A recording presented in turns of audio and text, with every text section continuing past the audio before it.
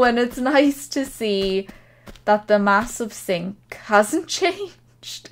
This kitchen is so crazy, like out of proportion. It's hilarious. I know it's probably because they just had to work with the grid design, but it's still so funny. She's got a lot of salt and pepper. Would you look at all those salt and pepper shakers? What is she doing with all that? What is she at? What are these? Oh my god, are these like herbs and spices?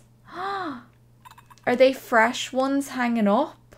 That is so cool. Massive kettle. Look, that kettle is bigger than Lara's entire face.